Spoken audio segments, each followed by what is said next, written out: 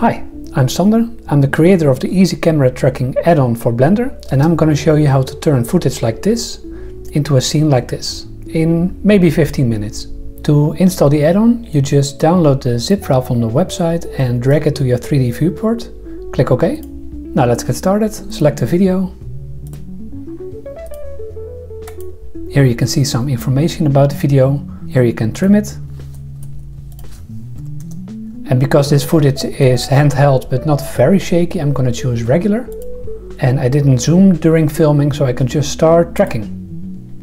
Click OK. And when it's done, it's added a couple of things to the scene. An empty, a camera and a point cloud.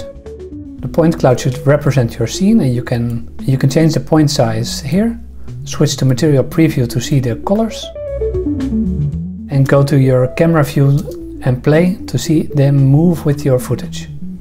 So everything looks okay. Now we have to orient our scene. Let's click our empty, which is parented to the camera and the points.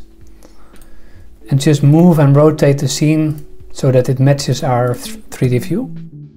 Let's make these points a bit smaller. Alright, that looks a lot better. Now that your scene is oriented correctly, you can hide the point cloud, hide the empty and create a floor. This will create a plane with the footage projected onto it from the camera view. You can use this to recreate the scene.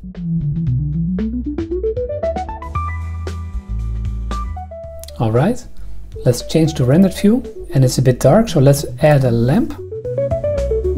Let's switch to cycles for now. And let's select this plane and make it emissive.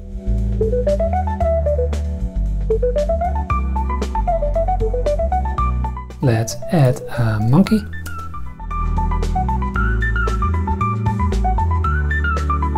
And I think I extruded this part a bit. Like so. And notice how the light is emitted correctly onto the footage. And that's basically it. I hope you found this video useful. Have a nice day.